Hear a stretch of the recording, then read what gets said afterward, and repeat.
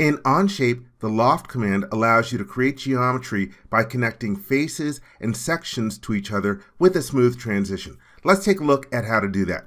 Here I am in a part studio. I've got one part that consists of a single extrude. I want to create a loft. The way that you do that is by clicking on this icon over here. And when I do that, it opens up the interface. Here you can choose whether you want to create this as a solid or a non-solid. And this will create a new part by default. When I click my first face, now we see that we have the selection under the profiles. Then I will left click on the next section. You can start to see a preview of the geometry.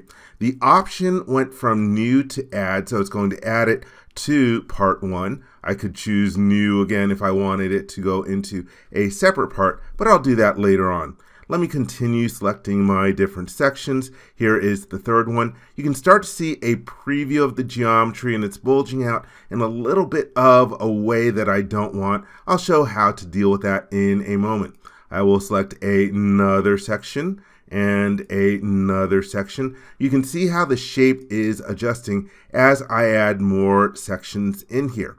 And so there I've got my first, 1, 2, 3, 4, 6 or 7 sections in here so far. And there is another section that I want to pick. It is right in the middle of the geometry. Let me move my mouse over the model and then choose Select Other from the right mouse button menu. Now allow me to get to the section that I want. When I click on that, you'll notice that the preview goes into red. This indicates that there is an error. And I believe that the problem I'm having here is because my loft is intersecting itself. So let's use the X to remove that option, and we get the preview again. And so let me go to more of a top view. You can see that I'm getting this bulge here between the first and the second sections. I can start to deal with that by changing the start and end profile conditions. Here we have the start profile condition, and I can go to the drop-down list. There are 4 different choices here: normal to profile, tangent to profile, match tangent, or match curvature. I will choose match tangent, so it will match the tangency of the existing geometry that is in here, and so it smoothed it out a little bit. I'm going to choose for the end profile condition. Let's choose normal to the profile, and you can see that it adjusted it a little over there. There is this magnitude value, and the magnitude value is sort of like the strength of matching the tangency at the start and the normal to profile selection at the end. You can increase this number if you want to. You can see that there are a variety of different options in here. I'm not going to show all of them in this video, but to make it more closely match the shape that I want, you can define a path. You can select different edges, curves, and sketches that will act as the center line for the various different sections. So let me pick this curve in the model, and the preview went away because it's just a portion of the shape that I need to follow. Let me select this other curve with the left mouse button. Now I get the preview, and you can see that we are getting some additional intermediate sections in order to smooth out the shape. You can increase the section count in order to get it more closely to match the center profile. And you'll notice as I increase that number, the number of those intermediate sections increased. And let's see the next one that I will go to down here. Let's show the ISO curves. And the ISO curves place a mesh over your loft feature so you can see like what the shape is going to be.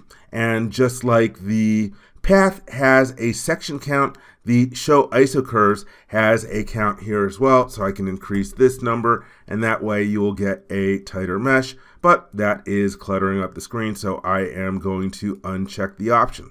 And like I mentioned earlier, here we have the merge scope. And so I'm happy with that first loft. Let me hit the check mark in order to create the feature.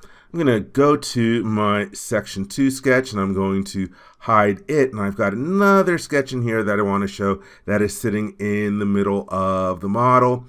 And at this point, I know I want this to be hollowed out. Hey, let's go ahead and throw in a shell feature. So here is the shell tool, and I will click on it. And then let's pick one surface to remove, and I'm gonna rotate the model and get this other surface removed as well. Here we have a default shell thickness of 2.5. I'm happy with that. So let's hit the check mark in order to complete the shell feature. And actually I realized that I want to select this entire face for my next loft. Hey, let's grab the rollback bar and roll it above the shell feature.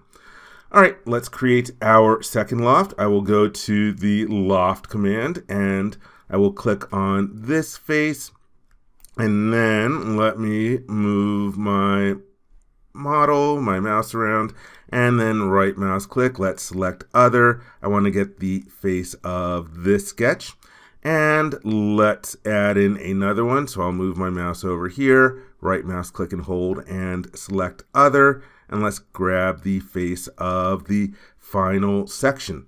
And I actually want this one to create a brand new part, so I will choose new from up here. You'll notice that we also have the option to create this as a surface. You could also remove material or create the loft as the intersection of geometry. So this is good for what I want. Oops, I want to actually specify a path. Let's grab this curve and then this curve as well. The preview went away for a moment. Here you can see the number of sections. I can increase this number if I want to as well. So again, it will more closely match the centerline path that was selected here. And everything looks great. Let's hit the check mark in order to complete Loft 2. And let's scroll down, grab the rollback bar and drag it down to the bottom to hollow out part 1. Let me hide it for a second.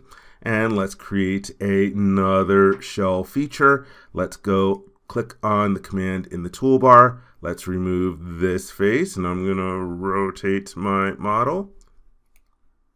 There we go, and remove this face as well.